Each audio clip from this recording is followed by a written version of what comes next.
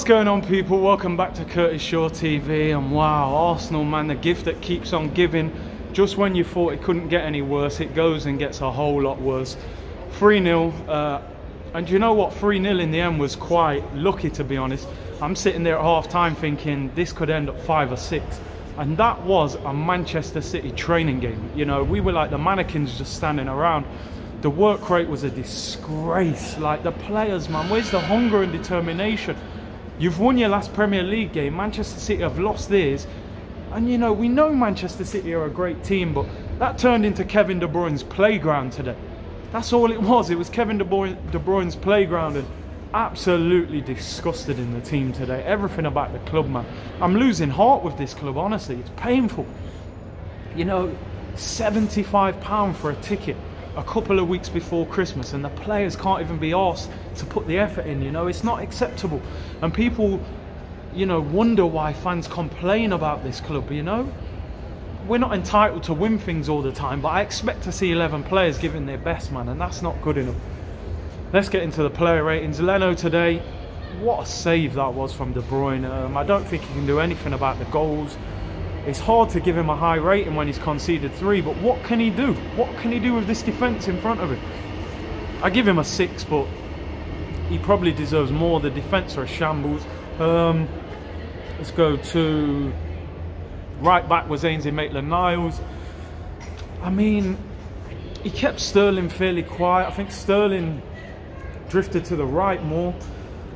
I can't give him any more than a 5. He was steady. I don't think he made any real mistakes, but nothing special.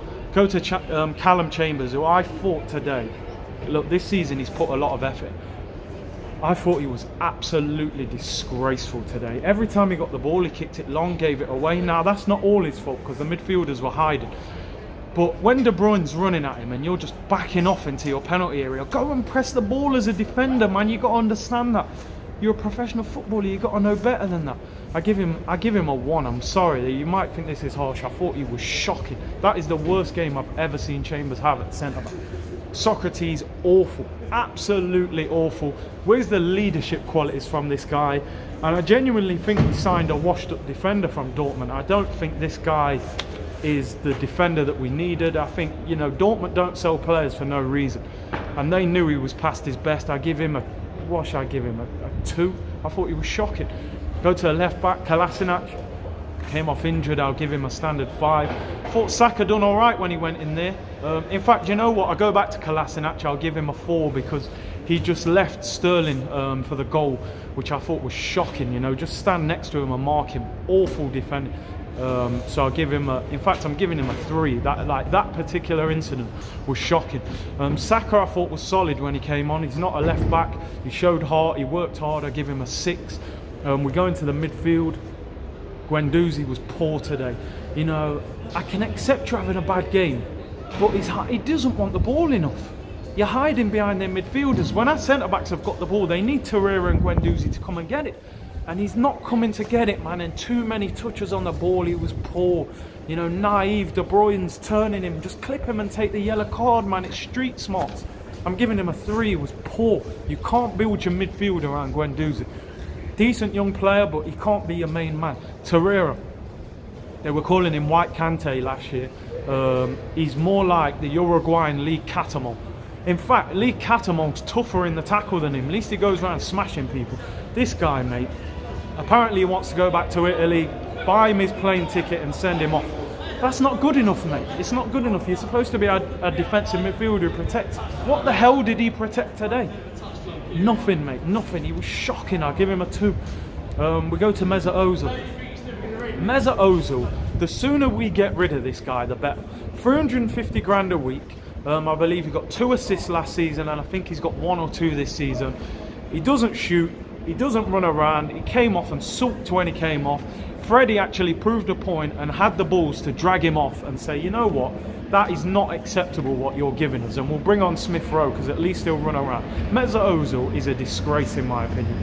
Sell him as soon as possible, but the problem is 350 grand a week, 31, 32 years of age, who's going to buy him? No one. He'll probably be here till the end of his contract. I'm done with Mesut Ozil. I give him a 1, mate. He's a disgrace. Go to the wide players. Martinelli, man of the match. Simple as that. At least he gives us 100% work rate for the whole 90 minutes, which is a lot more than I can say about a lot of these cowards. Kyle Walker was kicking him all over the pitch. You know, who in our team decided, you know what, our 18-year-old winger's getting kicked all over by Walker. I'm going to go and lay one on him. But they don't, because they don't play like a team. I give Martinelli a 7, man of the match. Aubameyang was poor today, but he worked his socks off and there was no service. I can't give him more than what, I can't remember him having a shot. I'll give him a 4. We go to Pepe, he had a lot of the ball. I think he overran it a little bit at times. But he tried hard. Mendy was difficult for him to get past. Not enough end product. I give him a 5. Go to the substitutes. Smith Rowe came on, worked hard. I give him a, he didn't do much really. I give him a 5.